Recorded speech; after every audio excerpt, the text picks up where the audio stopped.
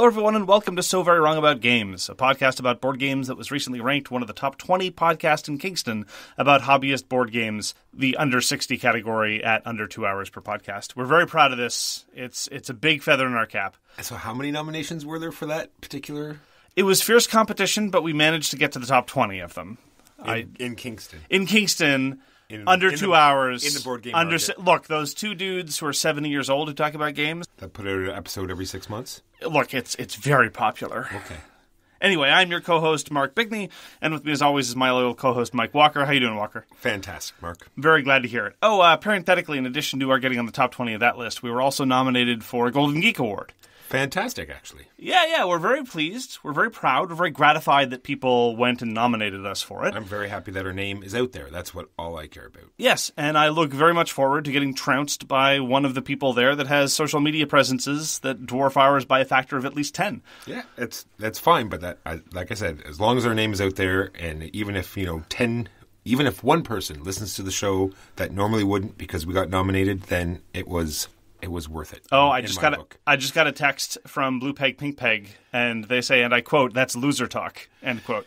Oof, that's rough. Yeah, those guys are. I really shouldn't be they're in it to win it. I shouldn't be buzz marketing their podcast as a result.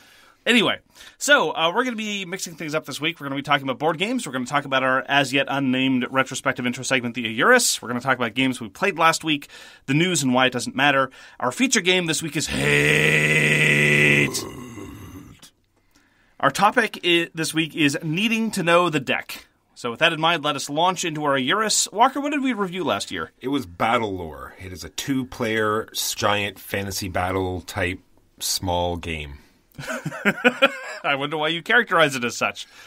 Well, because that's why it's good. It can be whatever you want it to be. You can use 2 maps. You can do this grandiose battle. You can use the troops that they were already give you in the box, or you can take the time, craft your own army, give it all the flavor that you want. There's spells, there's different units, there's unit abilities, there's all sorts of interesting and fun stuff, and Battlelore is what you will make it, and we still play it, and we still love it.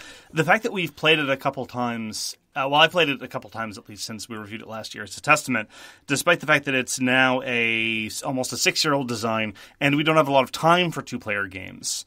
The fact that we've gone to the effort to get it to the table is definitely a testament to its staying power. And I really do think that in terms of repeated plays, we haven't really seen much degeneracy, which is always good in big asymmetric games like this. And I'm looking forward to the next Command & Colors game, which is coming out, which is Red Alert. Battlelore 2nd Edition, which is what we primarily play. Better caveat, 2nd Edition. Exactly, yeah. Which had heavy design influence by Robert A. Kouba. It is probably the most different of all the Command & Colors games. All the other Command & Colors games are far more similar to each other than they are to Battlelore 2nd, which is one of the reasons why I'm looking forward to Red Alert, because it looks a little bit different from a lot of the standards of the Command & Colors games, although they do tend to get elaborated with expansions and stuff if they're successful. Anyway, we both love the system. Yeah, it's done by Fantasy Flight, and they did a great job on the figures, and they put out a couple expansions, even though the last one didn't get out. I was waiting for that complaint. Well, there you go. Hey, look, any game system without elves is a good game system as far as I'm concerned. It'd be nice to round out, the first, all the factions from, the base game would have been nice. Sure. You have to concede, though, that even though there are only 3 different armies, there's a lot of unit variety. It's true, yeah. Once you get all those expansions out. Anyway, it's out of print. It's a little bit hard to track down everything, but even the base game's got tremendous amount of variety, and I think it's still a very, very worthy contender, especially in the sort of 2-player looks strategic, but in point of fact is tactical kind of deal. And if you like the Command & Color system, it's interestingly different, which is great. Yep. Now on to the games we played this week. Mark, what did you play this week? I get to play Root. I played with one of the new factions, namely the Underground Duchy. And Walker, I've got a quick multiple choice question for you. Was I able to play the Underground Duchy because A, we are so well respected in the industry that Later Games and Cole Wehrle personally reach out to us and say, we want your input. We care about what you have to say and think about these things, and we care deeply about your listeners. Or B, because I printed it off like every other pleb. Because you're a pleb. Yeah, I'm totally a pleb. Just as a minor side note, people sometimes ask us, are we going to review X? Are we going to review Y? We don't get review copies. And there are good and bad reasons for that, but if you want us to review something and you think that a review copy would be helpful, contact the publisher. Don't contact us. We have no power. Anyway, so I got to play the Underground Duchy in Root. They were really cool. They reminded me a little bit of the Lizards. They reminded me a little bit also of some of the more straightforward military factions, like the Birds or the Cats, for those who are familiar with Root. And they had these great combo special abilities that were very fragile. The moment they get hit upside the head, they start bleeding very, very badly. So they have to protect these buildings far more so than other factions. Lots of other factions need to protect their buildings, but the Underground Duchy really needs to protect their buildings. And that was an interesting balance. People thought that I was unstoppable until I reminded them, look, guys, this is what happens when I lose a building. And they're like, oh, okay. And, a couple concerted pushes later, and I was kneecapped. Not in a way that I couldn't recover. It was a very competitive game. But it was very much like all the other Root factions. They seem unstoppable when they're playing to their strengths, and you just have to know how to counter them properly. Anyway, we stand by what we said about Root. I'm looking forward to trying the next expansion faction, which I've got printed up and might try sometime this week, namely the Corvid Conspiracy. But even though this is a first play with early components, I'm very, very pleased with this Root expansion content, and I'm looking forward to seeing what else is in the latest expansion, which is still up on Kickstarter as we speak. Not that they need your money, because they've got over $1 million. So that was Root, specifically the Underground Duchy. I got Gùgōng back to the table and was proven wrong. We've always said that Jade is the loser's game. And I explained to them that it was the loser's game, and one of the players decided that they were going to prove me wrong and do the Jade, and then on side actions make sure I didn't win. So that is the Jade strategy, is to get Jade and then sabotage everybody else. Okay, I have an important question, though. Did they win the game? They did. Okay. Because if they prevent you from winning, then I don't care how well they do. That's already a triumph in itself. Well, there you go. What did they do that other Jade players didn't do? I'm curious. Because we've seen people make a push for Jade before. Well, we've talked about Jade. He just didn't completely focus just on Jade. I see. You know what I mean? And he got Jade when he wanted to, got Jade when it was cheap, and even one victory condition for Jade wasn't even out, and he still managed to maximize scores. They're all new players, and I did my usual when playing against new players, do something completely different. So maybe that was part of it as well. Who knows? But everyone had a wonderful time. Gùgōng usually hits home for everybody because I think it's still a solid game. I still enjoy it. It all sort of melds together and clicks together.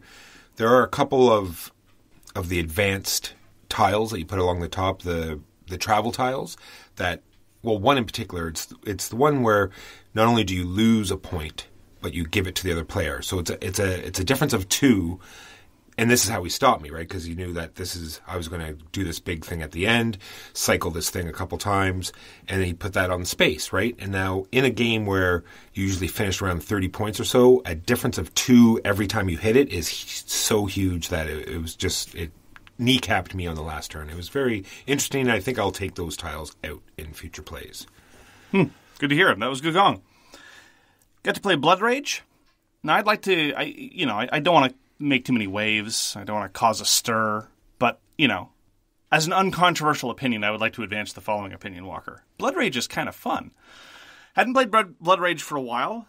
So whipped it out with a bunch of people who'd already played before. And I was just reminded, you once said, I think this was about a year ago, playing Blood Rage is like having a drink with an old friend or something to that extent. And it really is true. It's not that old of a design, but everything is so clean, despite the fact that so many of the powers are crazy, which is a testament, I think, to the solidity of the design. And, of course, there are always, minor questions about how things work, but everything is very straightforward, and these are people that hadn't played in a very, very long time. I had a great time. Got to try something new, got to try new powers. As always, when I play Blood Rage, I regret the fact that the drafting isn't as tight as it could be. You don't really get that interesting tension of taking something because you want it and taking something because you want to hate draft, and I always regret that, but playing again reminded me about how clever some of the other card flow issues are, namely the tempo about when a round is going to end. We had one of our rounds end very precipitously because somebody made a point to pillage as much as possible. And then suddenly the round was over, and I had a fistful of cards that I still wanted to play, but I always thought that I had time. I was just wrong. I was playing sloppily. Also, the issue of every time you're in a battle, you have to play a card face down. And whether it's a battle card or not, if you win the fight, the card goes away.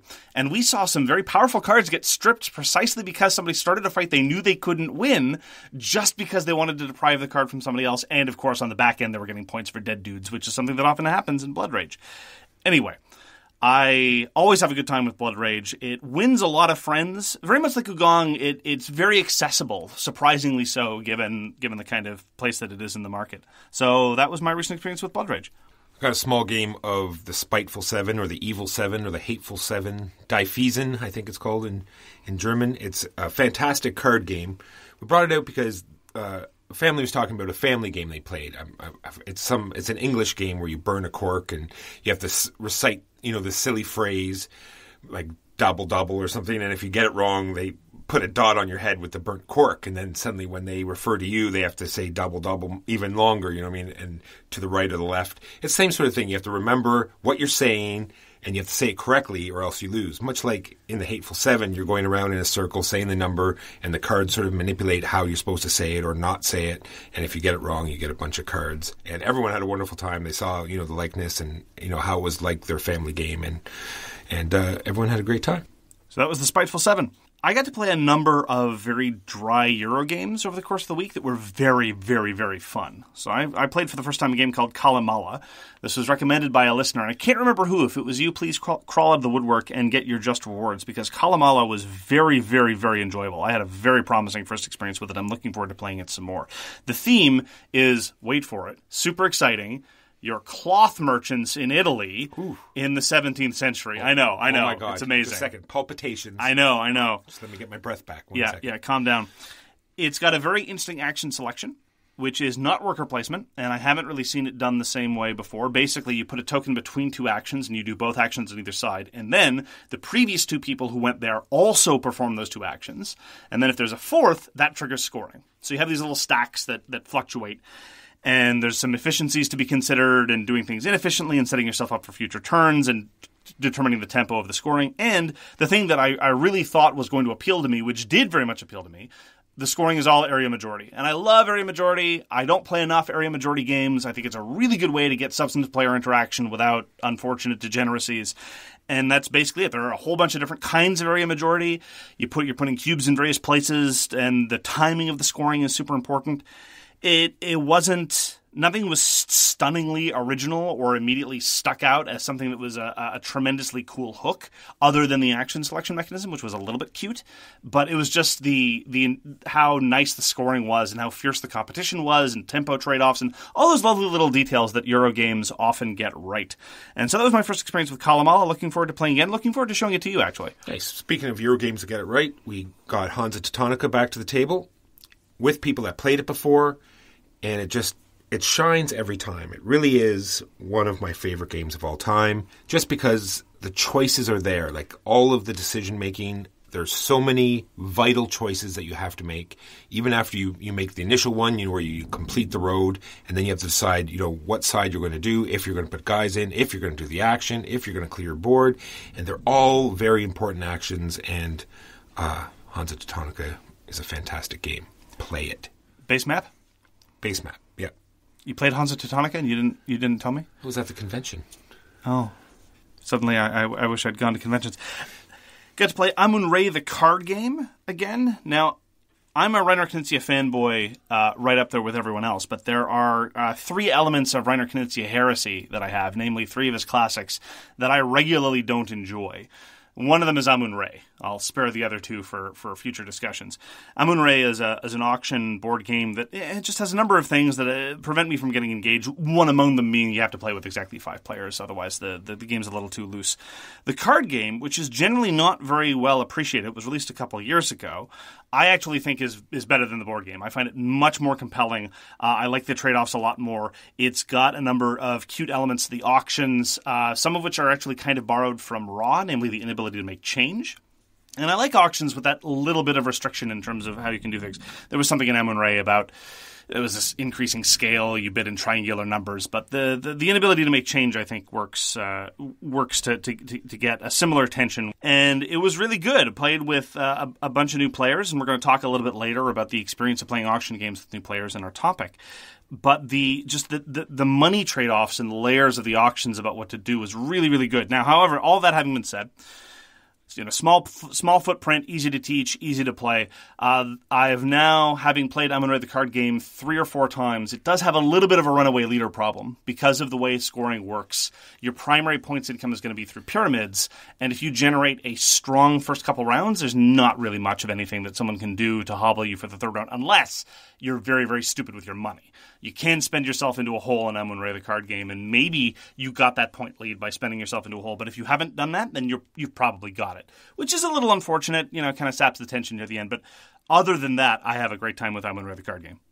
On the topic of classic Euros, got to play Agricola. This was the first time I played Agricola in a very long time, and this was with other people who had not played Agricola in a very long time and were very much looking forward to it. And honestly, it was very nostalgic in a very specific set of ways. Number one, I remember a couple of things about Agricola when it was released more than 10 years ago that really presage a lot of modern Euro games. I remember when it was released in 2007, people said, as a knock against it, that it had a lot of components, a lot of different things to move around and go around. And honestly, compared to your average modern Euro, even one that's much lighter, it doesn't feel like there's much stuff in it at all. I'm not saying that there's a paucity of stuff in the box. I'm just saying that, in terms of manipulating the components, it's not particularly problematic or particularly overstuffed.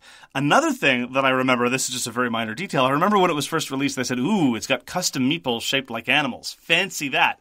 And now every Euro game, whether it's a Kickstarter or not, has custom molded components. Welcome to Kickstarter. Yeah, exactly. It's so weird. What was especially strange was, as I remember, you only got the custom meeples during the very first printing of Agricola if you had ordered pre-ordered the Essence set or pre-ordered from the publisher. For a long time, for a couple of years actually, the published versions only had cubes for the animals and no custom components at all. And then very quickly thereafter, third-party publishers and even originally the original publisher made kits so you could upgrade the wood and the stone and everything, custom molded components. It was one of the first Euros to do that. And now it's just standard. It's part of the industry standard. If you just have cubes to represent everything, like, for example, Calimala does, that's kind of the exception rather than the rule. Anyhow, had a great time playing Agricola. The way that it forces you into these bottlenecks, it has these very, very staged production bottlenecks about first you have to generate a reliable way to feed your family, and then you have to worry about expanding your house, and then you have to expand your children. As one of the early Euro worker placement games, you do have to worry about getting more workers. That is the dominant strategy in the sense that everyone needs to do it to stay competitive. And I all things being equal, I wish it didn't do that. But all of that having been said, Agricola is still one of my very favorite worker placement games. It's probably still my favorite Uwe Rosenberg game. And I just love seeing the different professions come out and all the different modifications and all the cards. We drafted at the start of the game because, again, these were people who'd all played Agricola before, so we drafted our initial occupations and minor improvements. It was so nice to get it out. I also got to play with a farm board that represented Mars, so it was also the best game of terraforming Mars that I'd ever played. There you go. Which was very, very nice. And then finally got to play Hanabi, which is an Antoine Bauza cooperative game where you're not allowed to speak to anybody. So it was great to sit down and nobody got to deal with my annoying voice. I really like Hanabi. I especially like it in the deluxe version where you don't have to hold your cards. This is a co-op game where you don't get to see your hand. Everyone else does, but they can only clue you in very, very specific ways. Have you played Hanabi before? I have not, but it made me think we should do a Hanabi-themed podcast one time. Yeah, we should totally do a live play of Hanabi. Anyhow, good time. We didn't score very well. Hanabi is a game where you don't often lose. I hear people tell, and if you're one of these people, I would love to hear from you, actually. Some people talk about how Hanabi is very easy and they get to 25 all the time. And another thing that I hear from Hanabi players is they talk about how they play, and it's clear that they cheat, and they cheat rampantly.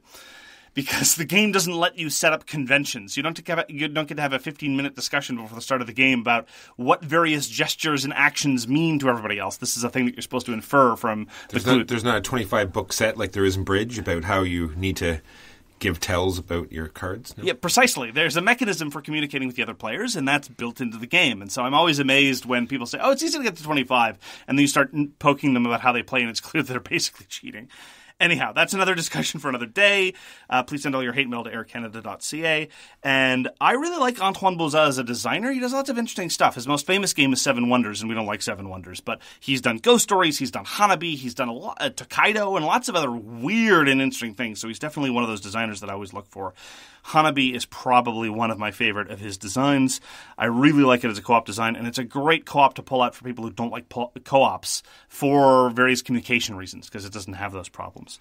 It can be a little random, can be a little unforgiving, but I like hard co-ops, even if they're hard in part because of some random unforgiving stuff. So that was Hanabi. Well, that's a great segue into the news and why it doesn't matter. Oh, but I wanted to talk about Antoine Bozat in the news. No, I have it here first. Fine, go ahead. New version of Ghost Stories. Is that what you have? Yes. By Repos Productions. So that seems kind of interesting because it is a little bit of an older design, and I think it could really do well with a little bit more streamlining, and making it actually possible to win would be nice as well. So that Oh, come on. I've won Ghost Stories on occasion, and we like hard co-ops. Why are you slagging it for that? Just because that's what it's well known for, that's all. Sure. So the new version is going to be called Last Hope. It's going to have a different theme. Don't know about that yet. I actually quite liked it was a little bit different. Last Hope is supposed to be sort of a European medieval fantasy thing, which could be very, very, very generic. That's always the problem. Ghost Stories, I agree, could do with a little bit of streamlining because there are a lot of niggling corner rules questions. I don't think the difficulty needs to be changed at all. Another thing that he's going to be redeveloping is Tokaido. He's going to be doing a new version called Nimiji, which is apparently going to be very similar to Tokaido, where, again, you're traveling along a road and stuff is happening. I never really liked Tokaido, but maybe Nimiji will be exactly the same, and thus I won't have any reason to try that either. So that's some new stuff coming from Antoine Bozat in the coming year. Some other news is Asmos D, in their quest to control everything, will now be distributing CMON games. So, they now have the second biggest company also now under their wing, sort of. So kind of. So CMON will be doing all their Kickstarter stuff, yes, and shipping that out all by themselves. But anything that's left over extra that they're going to sell will now be put out by.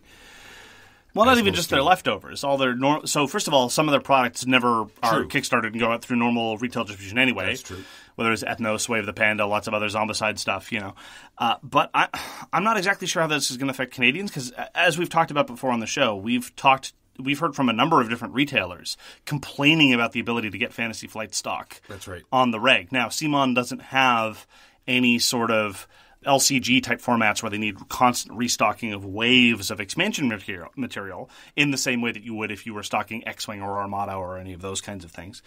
But this could be bad news for some Canadian retailers, which I'm sure is of no consequence to you heartless Americans. Next in the news, that was mine. Okay. It's your turn. Do you not have anything else? I do. Or did you want me to sort of bash them some more? We're looking for a death blow. No, that was sufficient bashing. Okay. So first of all, just as a minor side note, USAopoly has renamed themselves to The OP. I don't know if this is just an homage to that great show, The OC, of 10 years ago, but that's what they call themselves now. And they're going to be releasing a Die Hard game called Nakatomi Heist. Now... Hey, I saw this on the hotness list, and I clicked on it, and I was looking at some of the... People love Die Hard. Pictures. It looks like it might be interesting. People love Die Hard. Here's the problem that I have with it right away, though. And this is sort of a corollary or a footnote to our previous discussion about one versus all games. This is a one versus all game in which one player plays as John McClane, and everybody else, 1 to 3 other players, based on the player count of the game, play as various insurgents and bad guys against John McClane. Now, here's the question. If you're going to be playing a Die Hard game, basically, at rank 1 of who you want to be is John McClane. Then you go down a few steps for most people, and then there's Hans Gruber. Maybe you might like Hans Gruber more than John McClane, but that's probably due to views on various actors rather than actually, the nature of Hans Gruber. And then there's about 50 million ranks before you hit anybody else. It's like, oh, that dude that Bruce Willis killed in Act 1, or that dude that Bruce Willis killed in Act 1, or that dude that Bruce Willis killed in Act 2. Like, what else is there? And so if you're going to be doing a licensed property, this seems like one of those things that doesn't really fit. I talked about this before when I said, look, the setup should really match a themed design. The same thing is true of the various Bloodborne games, the one that came out and the one that's in development now. It doesn't really suit itself to a competitive experience. I can say a great 2-player game. Sure. Anyway, so that's Die Hard Nakatomi Heist. Seems like a strange 1v all candidate, but there you go. I've got a game coming out from Renegade Games that I really like the art for. I have no idea what the game is going to be like. I'm going to look into the rules because I hope that there's a game there because the art is amazing. It's called Aquicorn Cove, and it's coming out, like I said, by Renegade Games. Check out the art. If that's the kind of thing you like, then I'm looking forward to giving it a try. Apparently it's based on the book. Are you at all familiar with the book? Not at all. There's a fantastic game called Fujikoro that also looks amazing. It looks like it's some sort of area majority, Euro, tons of plastic, all, a bunch of samurai go out, collect artifacts. It looks like it's going to be fantastic. That's Fujikoro from Game Brewer, the same company that put out Gùgōng. So I'm thinking the production is going to be good. It's a deluxe version, so I'm hoping all the components are going to be as good or even better than Gùgōng, and maybe there'll be game trays. Oh, one can only hope. And that is the news and why it doesn't matter. On to our feature game, which is Hurt. So this was designed by Raphaël Guiton, Jean-Baptiste Lullier, Alexandre Olteanu, and Nicolas Raoult. These are... So there's some design pedigree behind these guys. 3 of them, namely all of them except for Mr. Olteanu, designed Zombicide and Massive Darkness. So definitely under the aegis of Coleman Aeronaut, Cute But Stupid, if that's your particular flavor of Cute But Stupid. And 2 of them, namely Jean-Baptiste Lullier and Nicolas Raoult, were also members of the Rackham design team. So they put out things like Confrontation, like AT-43, a number of other very, very, very cool and nostalgia-inducing, certainly for me, French miniatures game products that were always extremely lovely and detailed, and sometimes were fun to play too. Not always. But, so these 4 designed... hate, I guess we should just say it... We have to say it normally eventually. But I thought you were not going to design the design part. Oh, well, yeah, well, I'll be getting to that later. Absolutely in detail. So this is a skirmishy type game with a campaign element, and Walker is going to give us an extremely unhelpful characterization of how one plays Hate. All right, so in Hate, you're going to set your flesh furnace to about 500 because you want that extra nice char flavor. Plus, you want it that high because you want the bones to crack to get at that good marrow. So you cook at about 5 minutes, and you want to eat immediately because that smell just attracted another tribe, and they're already... Oh, wait, you're dead. And that is Hate. Eating humans and dying. All right, okay. So what Hate really is yet another... dice pooling game from CMON. It's a 2-player miniature game where you collect your tribe together, you set up the train, you pick a scenario card, and it tells you how to set up the train, how to set up your figures. Sometimes they might start in combat right away. Sometimes you might have to run up a hill. And then you each take turns back and forth. You get to activate 2 guys, maybe 3. And you run up and you determine how many dice you're going to get. You roll to see how many successes you get. Your opponent rolls his fence, tries to block those hits, and it has a part where you're paying a currency to activate these guys and activate abilities. And you might run it, and the turn ends when you either A, run out of this currency that you use to activate guys, or B, you've activated your whole team. And the game's going to end last for 4 turns, or unless the scenario objective is met. And that's Hate. So this is a skirmish game with a campaign element baked in, no pun intended, with respect to baking. And maybe we should do a recipe show. Yes. Cooking with Hate. Cooking for people you hate and with people you hate. So I have endless patience for skirmish games, even the dumb ones. And to my mind, there are 3 big problems that that skirmishy type miniatures games often have. And I just want to quickly give a summary about where I'm coming from in terms of my priorities for skirmish-type games. Number 1, does maneuver matter? Are you just running your attacker to a target and then rolling dice? And I will say, to its credit, in Hate, the support system is kind of clever. You have a number of figures that can add support on attack, but never on defense, so that's the bias in favor of the attacker, which is another good thing for skirmishy-type games to have. And you're encouraged to make tactical little scrums to make sure that your attacks can be of maximal effectiveness. So that's covered. You care where your people are. A lot of skirmish games fail right away because it doesn't really matter where anyone is. You just scrum towards the middle, and that's that. The second thing that games like this often fail at, and this is true even of very, very good ones like Heroscape, do ranged attacks work in concert with melee attacks? Is the balance okay? In Heroscape, range is just too good. Melee characters desperately need some sort of boost in order to be competitive. And Hate, to its credit, and this is a design trend that I really, really like, has almost no ranged combat. And when ranged combat exists, there are no line-of-sight rules. So it's very simple, relatively rare, and not particularly strong. So that's great. And then there's the last bugbear of games like this often, and that is the scenario design any good? And that's where I'll start with where I think things fall apart with Hate. The scenarios in Hate are terrible. They're not all terrible, but most of them are pretty terrible, in that they don't seem very fun for both sides, they certainly don't seem very balanced, and sometimes they don't even seem to have been written properly. They have little nested rules, ambiguities, and subsystems built into the scenario that immediately leads to a whole bunch of questions about how they work.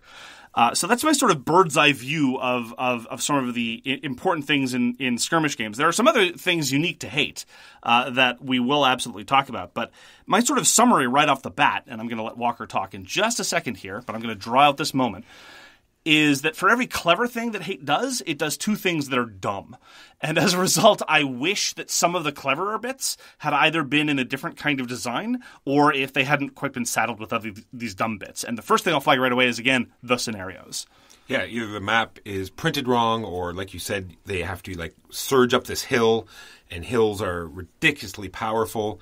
And so you can just get to the edge of it, and then you're going to get beaten back and killed, and then you run up your next guys to drag up the hill. Anyway, let's move on from that. I'm just going to go over some neutral points that I don't find that are either good nor bad, but they are what they are, i.e. everyone they have a lot of things that are the same for everybody, so you're not endlessly looking up stats and stuff, i.e. everyone moves the same. There are no weapon stats. There's no fancy weapons or anything you have to look up. Everyone just has an attack stat. Every tribe has the exact same number of figures, so you don't have to be, trying to figure out how many you're going to go against. And the unit setup is printed on the scenario. So there's no, figuring out where you want to put your guys. Everyone's put on. And like I said, in the scenarios that seem to work, everyone is in combat immediately. Agreed 100%. And some of that is really good. The when it works, when everything is working, Hate is pretty good. It definitely falls into the cute but stupid with a couple of clever bits when everything works. One of the things I'd just like to touch on, you're right that the setup is great in that it is all printed on the scenario and you don't have to worry about boring deployment phases because deployment phases can often be very, very dull. The components.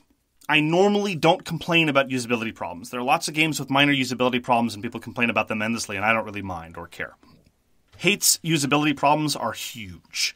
First of all, the different fighters are differentiated by colored base. And the colored bases for the warriors, you have pale blue, you have darker blue, and you've got purple. And I've never had color differentiation problems like I've had with Hate.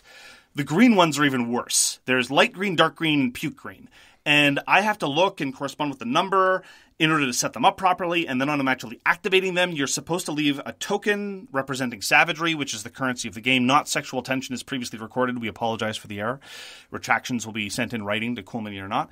And you're supposed to put them on the figure, but there's not enough room on the base on any of them, really, except for maybe the prince, which is the biggest figure.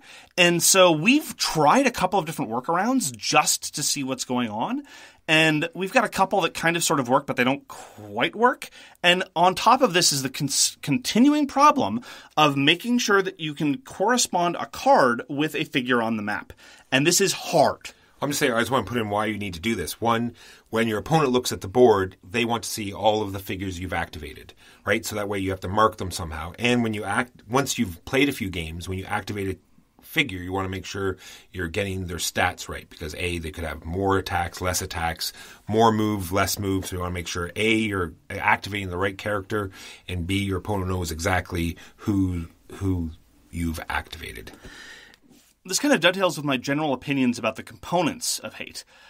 Setting the aesthetic aside, and we'll talk about that in a minute, the components are sometimes well executed in the aggregate. Like, you set up a board of hate, especially with some of the add-on terrain and trees and huts like Walker sprung for, and it all looks very impressive. The overall scope and sweep is very nice, and it's quick to set up.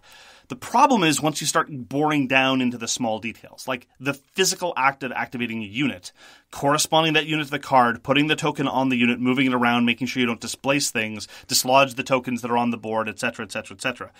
Honestly, never have I wanted. A lot of people, they look at minis games and they say the miniatures ruined the game. I wish there were tokens instead. I have never been one of those people, except for hate.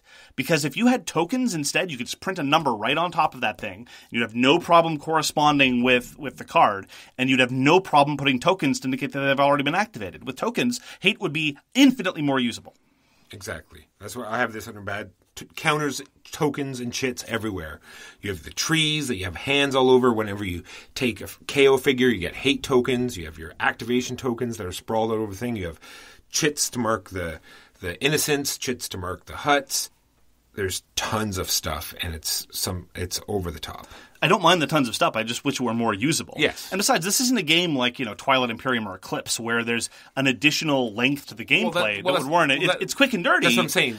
Based on how basic the rules are and what it's supposed to be doing, it's supposed to be this quick, fast, hard, two-player skirmish game. There's a lot of fiddly bits and messing around with components. Can we talk about the aesthetic for a bit? I have that under good points. Go ahead. I really like the setting, right? I know you've said that all the figures look the same, and I agree with you. They do all look the same, but I think it fits into the theme, right? It's post-apocalyptic, and, everyone's just wearing skins, and I think it would be hard, maybe, to make every unit look different. I'm not sure, without, falling into, like, maybe racial tropes or country tropes, and making them look different that way. I think I like the way it looks. So there's the lizard people that you're playing with. Yes. And when you pay attention to the details, like, oh, that guy's got weird feet. He's a lizard guy. Okay, fine. And then there are some with big, cool tails. That's fine. But even amongst the tribe of the lizard people, most of them, to me, look like generic barbarian hardcases. Then there are the plant people, which, again, some of them look very obviously possessed by plant and other nature spirits and so forth. And sometimes you bear down on the details like, oh, there's some roots crawling out over there. But much of the time they just look like barbarian hardcases. And then there's about 6 tribes that are all just barbarian hardcases. And honestly, I have a great deal of difficulty visually differentiating any of them. And I think that this leads to a general sense of fatigue on the part of a user like me. Again, in aggregate, the visual appeal is considerable, but when you bear down on the details, it's just so much of the same. And look, we made fun of the campaign announcement video, and we specifically said that it felt like they were trying too hard. Using expletives in a way that was clear that they were not comfortable with using expletives. And honestly, the final product doesn't rub me the wrong way that way. I think overall, it's relatively well done, and there's some profanity in the rulebook, but it's fine. It sounds like how people would talk. And your resource markers are severed hands, whatever. It's fine. It's just, there are missed opportunities here. You don't have to resort to racial or ethnic tropes. You could just have different varieties of mutants. You could have sufficient visual flair. You can have a tribe with extra limbs. They believe in body modification in some way. You can have other mutant animal tribes rather than just the lizard men. That's just 2 ideas off the top of my head, and I am not a creative person. When it comes to post-apocalyptic mutant wasteland, there's no shortage of ideas. Now, yes, this is an adaptation of an Adrian Smith graphic novel. Absolutely. I'm not necessarily blaming CMON at the development stage. I'm just saying that the end result is very, very well executed visually, but not very usable and not particularly visually interesting. True. This is with the miniatures, but I think in gameplay they did do a fairly good job at making them all different. Because not only does every tribe have their own tribe deck that you're going to draw 2 cards every turn, and they all give unique abilities and theme to each tribe, but they also have their upgrade cards are different for every tribe as well, and that also usually ties into the cards and does a fairly good job at making every tribe different and unique in its own way. I honestly love the cards. The cards are my favorite part of the game. In Hate, every tribe has its own very small deck of cards, and you just pull 2 at the top of every round, and if you haven't used them by the end of the round, they're gone. And I saw lots of lovely little detail flourishes in some of the card activations. For example, the card that's incredibly expensive and lets you do a bunch of activations all at once that gets cheaper as the game goes on. Or a card that only works at a certain point, but you can pay extra to hold it on from round to round. Or cards with variable effects or variable costs. And they really served to do what the visuals didn't, namely give a sense of personality to some of the tribe. And they got a lot of mileage out of a very small number of cards. I absolutely agree. But I don't think that we can talk about the upgrade system without talking about the campaign system as a whole. Because I agree with you that the upgrades give a certain amount of flavor, and they serve to differentiate the warriors. The first thing I will note, though, as a bit, I agree with you that one of the strengths of Hate is that when it being simple and straightforward and clean. And the more details you load into the individual warriors, you start undermining that core strength, especially given, again, how hard it is to figure out who's doing what and where. But let's talk about the campaign system. What are your thoughts about the campaign system and the upgrades therein? I do like it.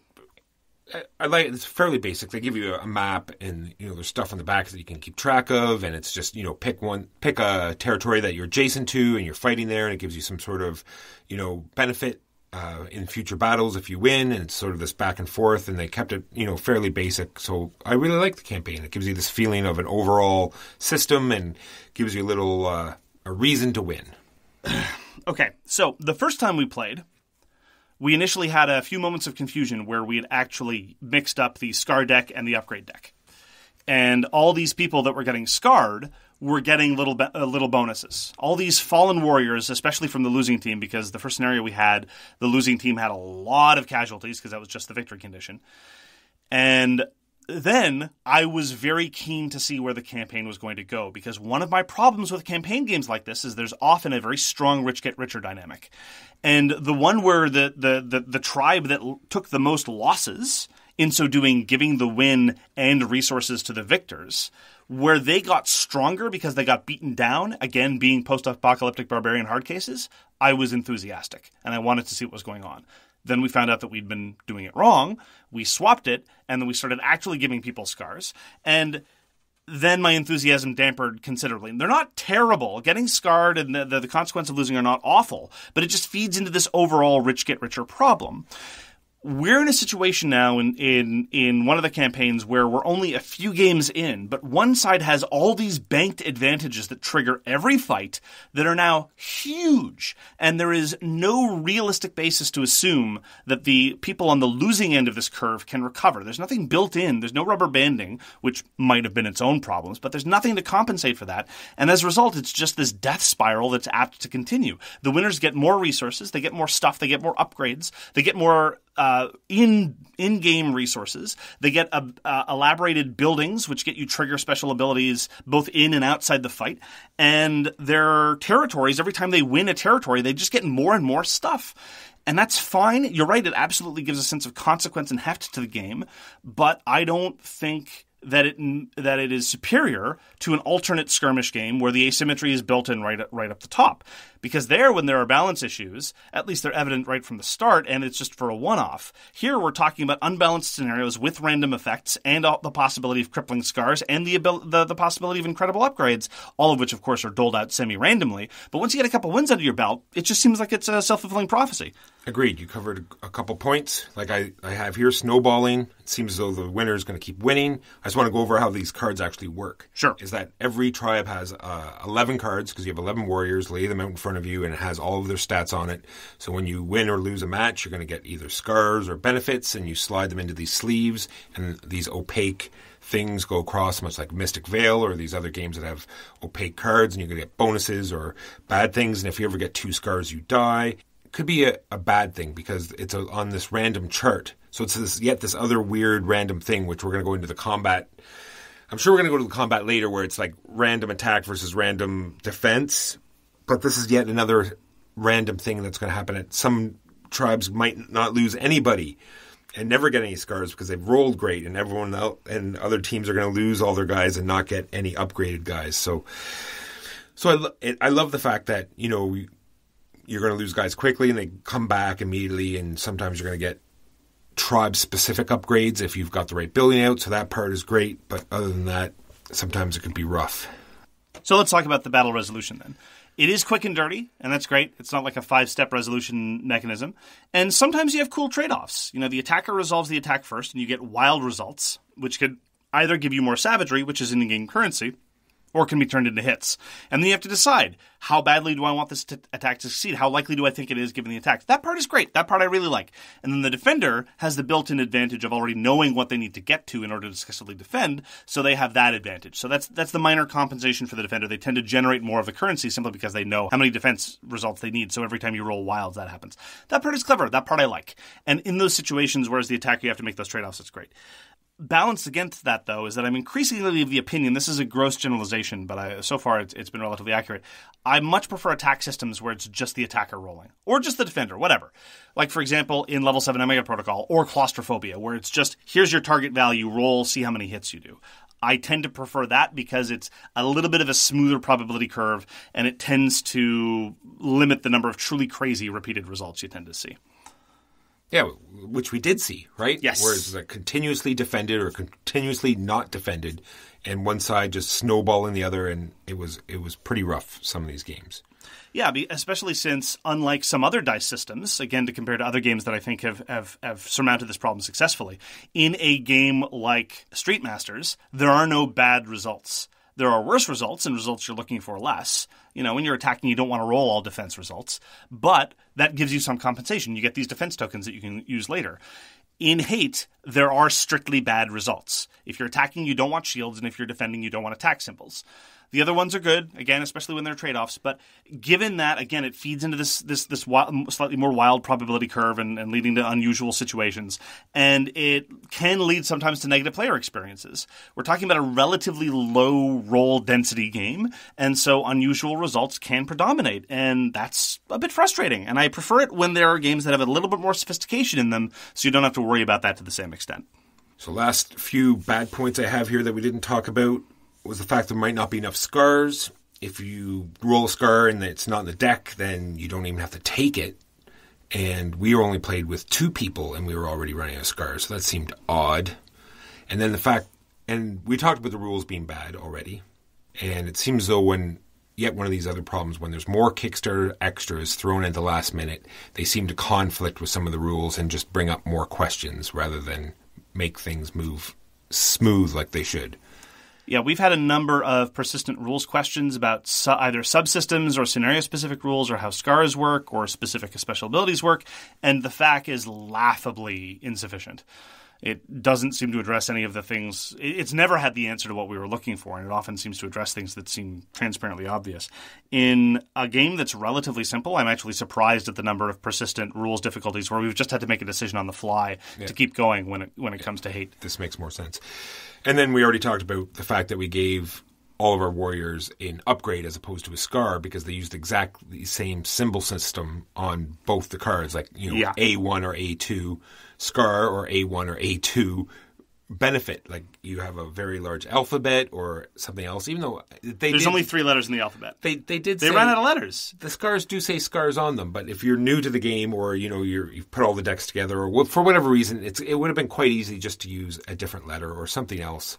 A letter after D? I know it's crazy talk, but I think they could have done it.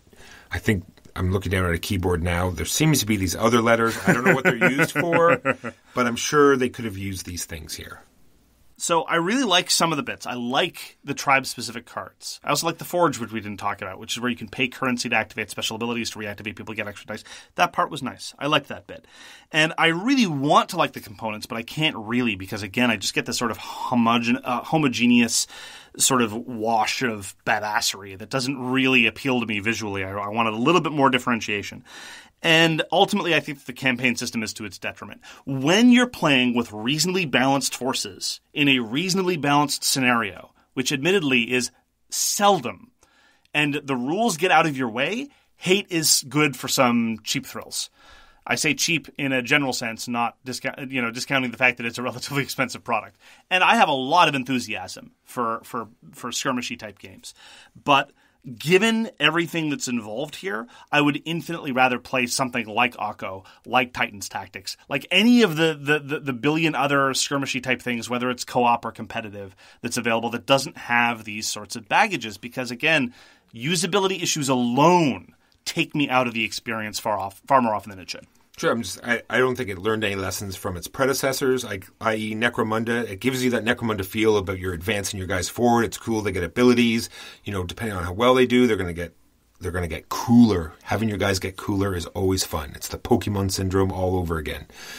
But in Necromunda, you have a rating for your gang. If they'd just done a tribe rating, whereas the person with the lower rating gets to pick the scenario and pick if they want to be the attacker or the defender, exactly like Necromunda does, then it would bypass all of these problems, easily. And that's my sum up of hate. I definitely want to keep playing it. I do enjoy playing it. I'm looking forward to playing it with, more feeling in the game, more at stake, as opposed to just, playing it to experience it. And that is Hate. By CMON Games and Eric Lang. He was nearby when it was being developed. Right. He was in the office. Yeah. And I think he walked by and looked in the room once, right? Yeah, exactly. Yeah. So our topic this week is needing to know the deck. Now, I suggested this on the basis that there's a certain kind of game where the composition of a set of random elements that you might be drawing from is very, very consequential to the decisions you'll be making and to your success or failure in the game. And there's a very particular kind of sensation in these designs that I just wanted to tease out a little bit about how it feels to play these games, how it feels to not know the deck composition, how it feels to play against people that do. And so do you have any games you want to start talking about this? I want to talk about a lot of GMT games fall into this category. And up front would be Twilight Struggle. Oh, I thought you were going to talk about Up Front, which is not a GMT game. But I know. But no, in Twilight Struggle, you really need to know what cards are going to come up, not only in your deck, but you also need to know what cards are going to come up in your enemy's deck. And you have to be able to prepare for these and know what's going to happen, or else you're going to have not a fun time and lose. Yeah, Twilight Struggle is an interesting category for me. So I've divvied up games into a number of categories where you might need to know the deck.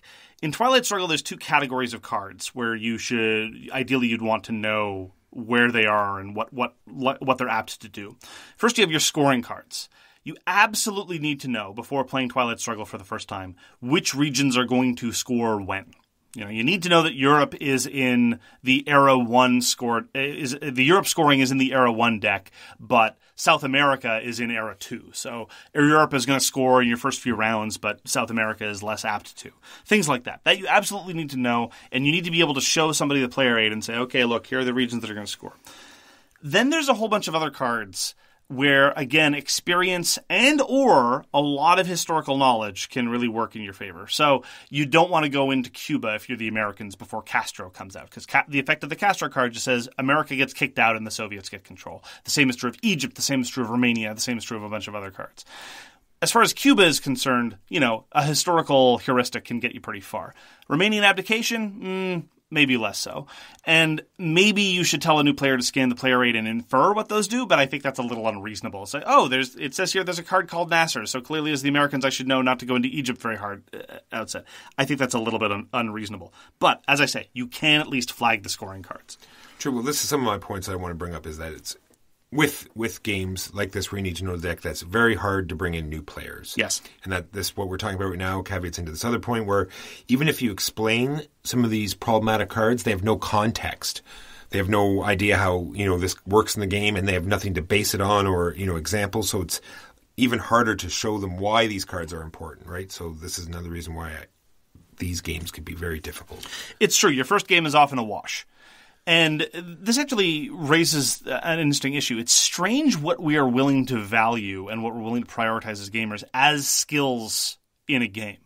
So, for example, there's a related issue, which is another topic which we may talk about in the future, hidden trackable information. A lot of people think that it's not legitimate for a game to reward having a good memory. I don't think there's anybody who plays strategy games that would begrudge a game for rewarding someone for superior strategic planning, tactical planning. Whatever that is. I don't know what that looks like necessarily, but I don't think anyone would be like, this game is bad because the better strategist always wins. That's a strange nature of comment. But experience is not something we typically want to reward in the same way. It's often a knock that And I'm not even sure why. It's often a knock that if somebody's played Twilight Struggle half a dozen times and they're playing against a new player, it's like you accept that the new player is not going to win. We reward experience and lots of other things. Anyway, just something interesting I wanted to flag. Another game that I would put in the same category as Twilight Struggle of needing to know the deck and needing to know what's going to come up is Blue Moon, which is one of my favorite games. Blue Moon has a salient advantage, though, in that you can play much faster. And so the first time through the deck, you don't know what resources you need to husband and be careful about, and you don't know what your opponent can throw at you. But the first game is only going to take about 20 minutes. And so after that, you immediately start getting some of that good feedback. Yeah, it's unfortunate. They are very unforgiving for new players, and I don't really know, other than those occasions when you can just give very simple heuristics, I don't know of ways to make it more accessible for new people other than to tell them, this is a learning experience, prepare to get thrashed. And I'm going to put Quartermaster General games in the same sort of category. There's some, far-out cards in there, cards that are going to change the whole game state. If you don't know they're coming and you don't prepare for it, then it's going to really handicap you. Absolutely. So then there's games where you can give the entire deck composition in 5 seconds, and you absolutely have to. I just talked about Hanabi, having played it again for the first time in a while. Hanabi, you absolutely need to know the distribution of the values, but you can do that in 5 seconds. The trick is, though, and this is just an interesting sort of observation I have, if you compare a Hanabi to a game like Bargain Hunter, you just tell people the composition of a deck, because you have to in a trick-taking game. People need to know what the composition of a custom deck is. You tell them there's six different colors, 1 to 9, each card represented twice. That's it. You're done. Hanabi, you say there are 5 colors. They go from 1 to 5. There are 3 ones, 2 of everything except the 5. There's only 1 of the 5, which is almost as simple, but you're going to have to repeat several times to new players. I find that difference fascinating. Just a slight increase in complexity of the deck composition makes it considerably more opaque to new players and you're getting to repeat it over and over. And that's one of the reasons why I like Bargain Hunter more than other kinds of custom trick-taking games like Mu, where the composition is, well, there are more 7s, and then there's some number of 8s, and then there's a weird number of 9s. It's just one more thing you need to track in an obtuse system. But any custom trick-taking game, you need to know the deck. Games like Hanabi, you need to know the deck, but at least it's simple, and so you can just repeat it as often as needed. True. Then there's these games that have these, 1 or 2 cards that really throw off the whole game, right? Absolutely. And my example is going to be Twilight Imperium 4. There's this action deck that everyone draws from. It's fairly large, not so big as it used to be, and some of these cards are going to come up that are going to, completely change the game or completely hamper your progress, i.e. it's like, I'm going to... War Suns are these giant Death Stars that you're going to build, and you might dedicate your entire game into building these, right? You have to get the tech, you have to 6 different stages of tech, and then you have to save all the money, and round 10, he's like, finally, I'm building a War Sun, here I come. And then at the end of that actual turn, there's like, here's a law, everyone can build War Suns for free now, you've just wasted your whole game. And there are several cards in this TI4 deck that do the same kind of thing, like, you've built space stations. No, now they're just destroyed because I happen to get this one card. Or you've built, planetary defense systems. No, I'm just going to remove them now, and your entire turn is wasted. And if you don't know that these cards are in the deck, it's this surprise element, right?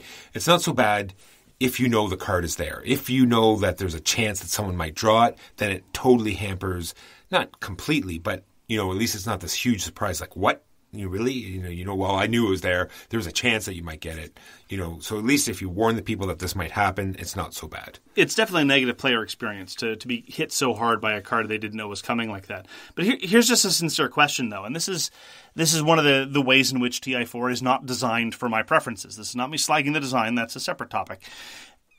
If you know that there's a card that just says War Suns for everybody, or a card that says no planetary defense systems for anyone, what do? Do you not build any planetary defense systems, or do you not invest in War Suns, or do you not invest in anything because you know that some law might come up that changes everything? Oh, you do, but you just know in the back of your head that it might all be for naught. So this is purely an expectations thing? Exactly. Okay, cool. Fair enough. Yeah, this is the category of what I would call bombs, just those cards you need to know are around. And the one that I remember most distinctly was when I first played Fury of Dracula, and we had cornered Dracula. Dracula was in a corner. We were going to track him down and finally wipe him out. And then I remember the Dracula player looking at their hand and saying, and then playing the escape card, which the escape card is basically a giant reset button that says I get to go wherever I want and all my trails go cold. We're starting again from scratch, more or less. I'm oversimplifying. And it's been different in different editions of Fury of Dracula. It was such a negative player experience for everybody. A card like that needs to be flagged in the rule book. Yeah, I think it was off that deck where it could be either good cards or bad cards, and you draw off the bottom. I think it was like a newspaper card. Remember, it was a newspaper card we flipped up and said, "Oh, Dracula escapes, and he gets to go wherever he wants and reset his whole track." And it's just like, really, we've been playing for 2 hours and we're just doing like a full reset. Yeah. Yeah, it's the kind of thing, and this dovetails with the difficulty of games like this in terms of the rules explanations. This is also true of even comparatively simpler and shorter games like Root. Root has ambush cards. Root has technologies called Favor of the Whatever, where you can just get wiped out of a whole bunch of clearings. Root is already detail-heavy enough. Root is somewhat difficult to explain properly, and it's very easy for me as a rules explainer to just forget to mention to people, oh, by the way, there are ambush cards. They might hose you badly. Oh, by the way, there are these technologies called Favor of the Rabbits. They might kill all your pieces in rabbit clearings. And so I feel kind of bad when they come up and people are not expecting them. But then there's this question of how many details do you include in the upfront rules explanation? How long can you start going, well, there's this exception, that exception, and all these other things.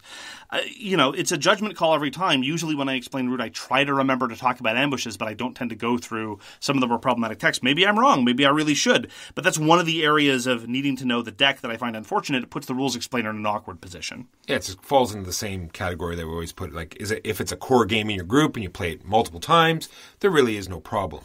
But if you're in a group that is continuously cycling new games all the time, this is definitely going to be a problematic issue. Yeah, and again, sometimes it's simple enough and straightforward enough and obvious enough that people need to know.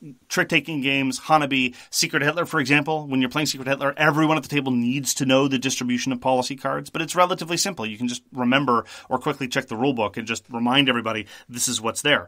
When it's a single card that tends to come up that completely changes the game state, again, it's relatively easy to try to remember, and I think it's incumbent on the rules explainer to do that. In a game where lots of wild things happen, your cosmic encounters, your Root, things like that, you can't make an exhaustive listing of all the wild stuff that could go. Do you need to mention any of it? How much of it do you need to mention? Again, a huge judgment call. And it sometimes leaves me a little bit like I'm in a no-win position as a rules explainer.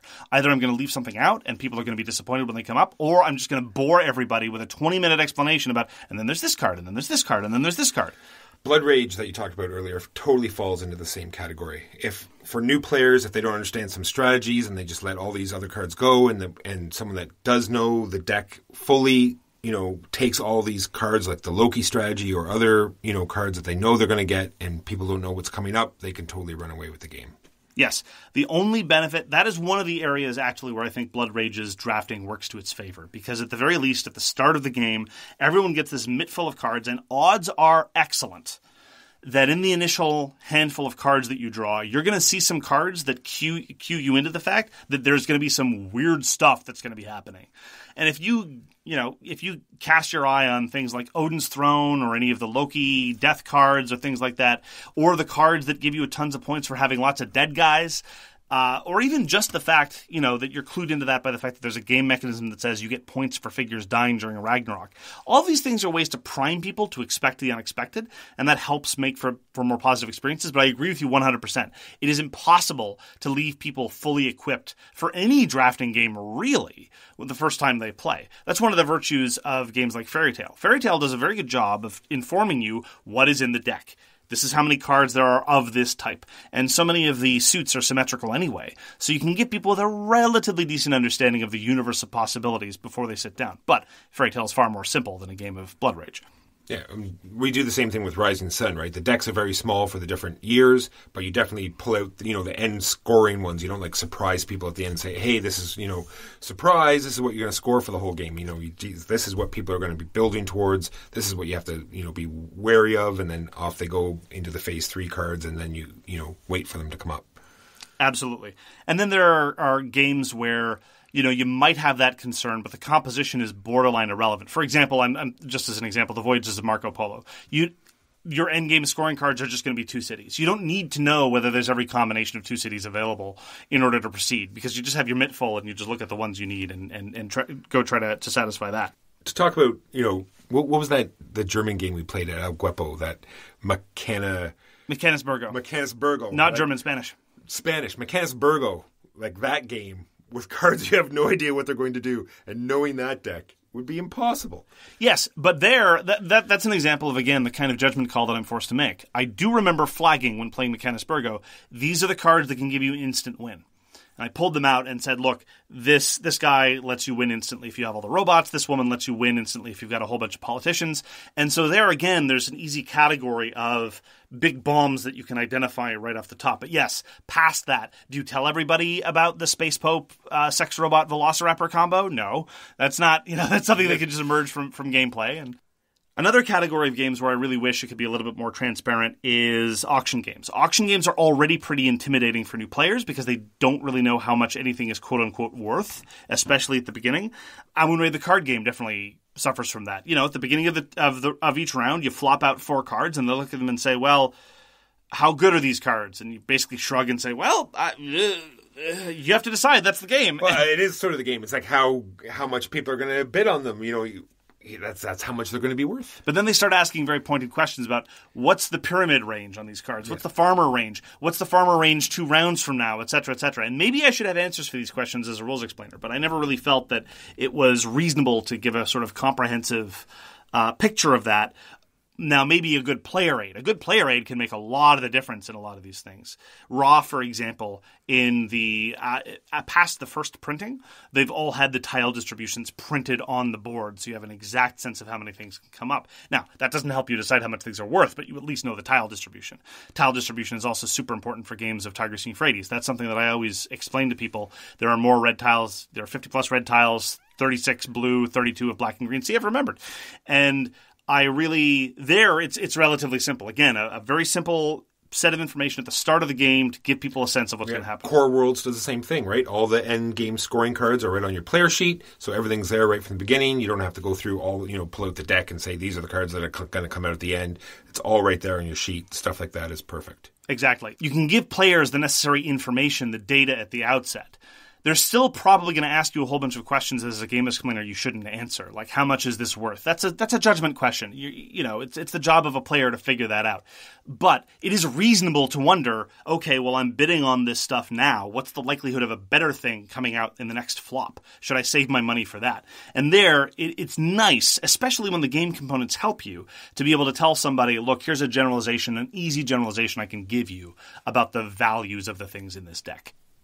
So those are our thoughts on needing to know the deck. Thank you very much for joining us for So Very Wrong About Games. If you'd like to get in touch with us, you can reach Walker via his email justrolledadice@gmail.com. You can reach me, Mark Bigney, on Twitter @TheGamesYouLike. For more public discussion, you can find the So Very Wrong About Games Facebook page, or you can check out our Board Game Geek Guild, which is guild number 3236, and you can find us on Patreon. We read everything you send us, and we'll get back to you if we can. Thanks again very much for tuning in, and we hope to see you again soon. If you like this episode, tell a friend. You've been listening to So Very Wrong About Games, produced by Michael Walker and edited by Mark Bigney. Special thanks goes to What Does It Eat for generously allowing us to use their most excellent song, FOS, as our theme. You can find them at whatdoesiteat.com. You can reach us by email at soverywrongaboutgames@gmail.com or on Twitter @SoWrongGames. Thanks very much, see you next time, and always, try to be right, but remember you are so very wrong.